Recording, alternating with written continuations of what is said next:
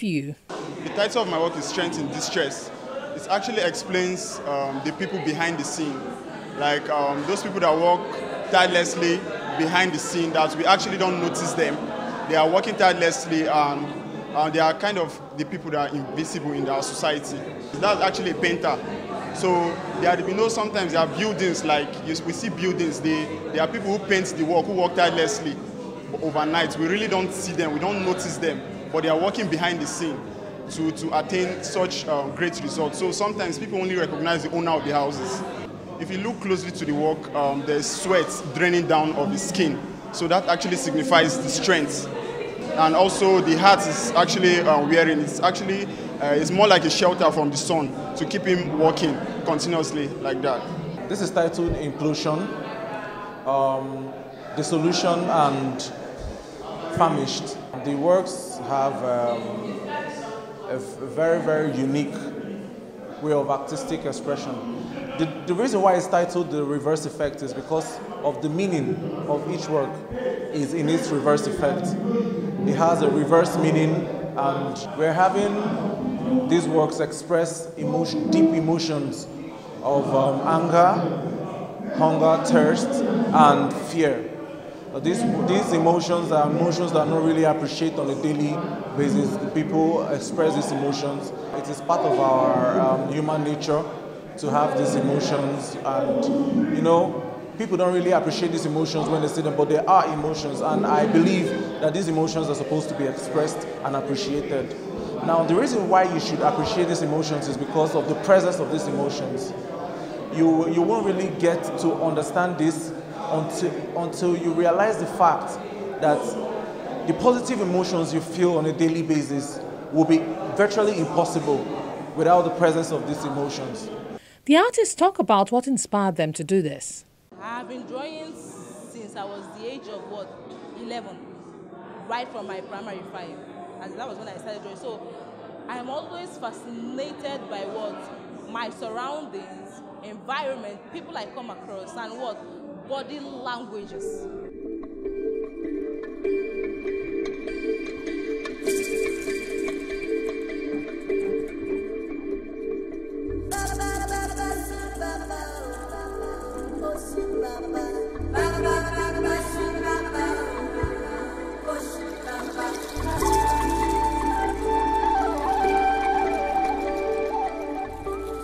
These drawings were inspired by photographs and a little bit of mixture of artistic expression.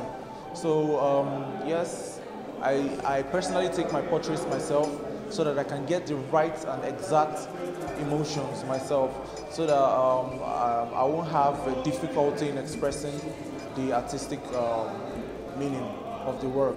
I'm also inspired by my models in the work. I have 3 models consisting of very dark skin.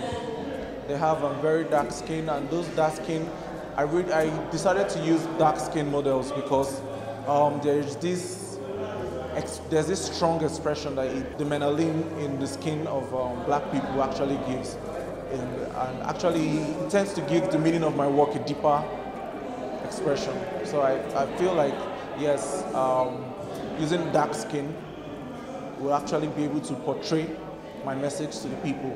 They're not oblivious of what's happening in their environment, so they talk about the issues they are passionate about the only way they know how. I'm a girl that have always been fascinated about traditional values and culture.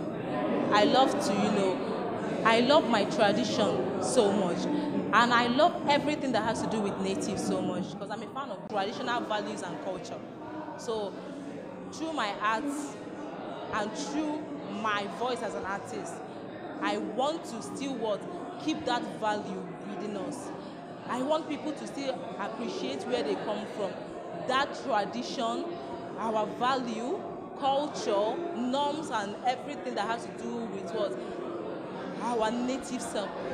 The exhibition, titled Insanity, is the first in the series. That's according to the organizers, as they have a mission to keep the art scene vibrant and alive. It's away from the norm, from the usual oil on canvas, from the usual marketplace, from the usual landscape.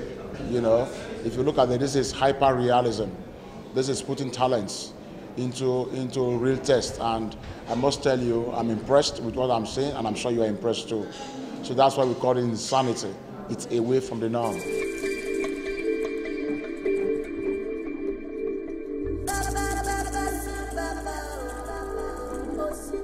The message is very simple. We need to continuously do our best to preserve our heritage, cultural and art heritage, and the private sector needs to come out to support this and promote the young talents that we have in our society. And after getting a taste of what's more to come, the audience will surely be looking forward to the next series.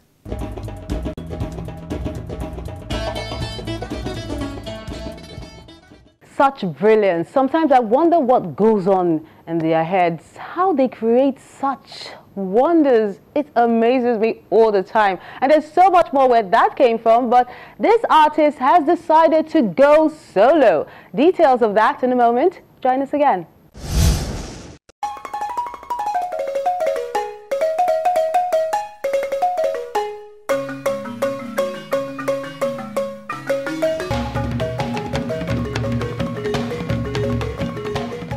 While at the university, he moved from the phonetic department to the extramural studies department.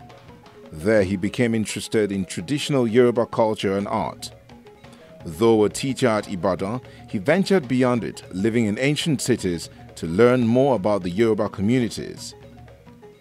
In 1957, he founded the magazine Black Orpheus, a name inspired by a French intellectual, Jean-Paul Sartre.